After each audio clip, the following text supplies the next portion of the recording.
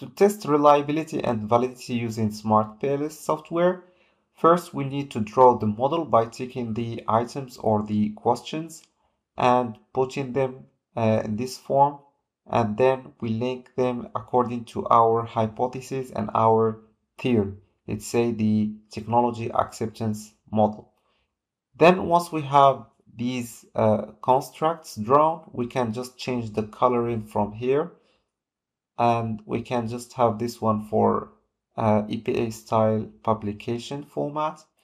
Then the next step is that we need to calculate what we call reliability and validity. To do this, we go to calculate, PLSM algorithm, and then we can keep this like that and click start calculation. So here we have the report. I can just export the Excel file, or I can just get the interpretation from this window. So here let's go to construct reliability and validity. As you can see here for the overview, we have Cronbach alpha less than the threshold level of 0.7 for these two constructs, and this appears in red. This means that those constructs may contain items that need to be reverse coded, and the others are good since they are appearing in green and they have this level that is beyond 0.7.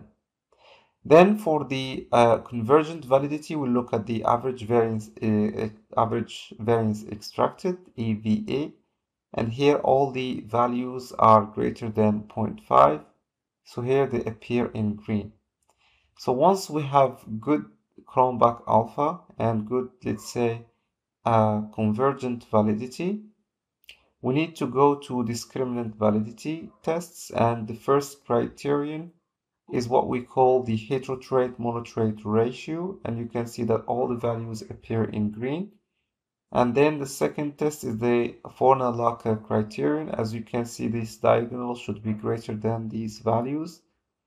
And then we have the last indicator, which is about crossloadings. So all these values are good, except for, as I said, some scales with regard to Cronbach alpha reliability that need to be checked, and some items may need to be reverse scored so that this reliability can be improved.